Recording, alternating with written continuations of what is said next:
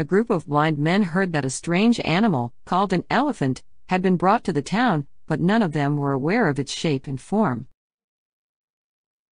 Out of curiosity, they said, "We must inspect and know it by touch, of which we are capable." So they sought it out, and when they found it, they groped about it.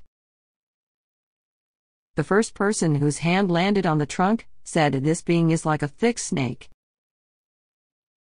For another one whose hand reached its ear, it seemed like a kind of fan.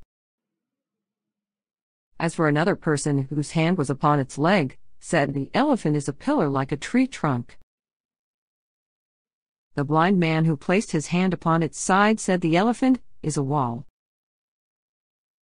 Another who felt its tail described it as a rope.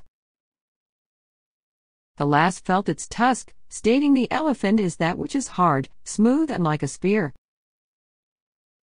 The moral of the story: each of our perspectives can be true yet incomplete. More things can be true at once.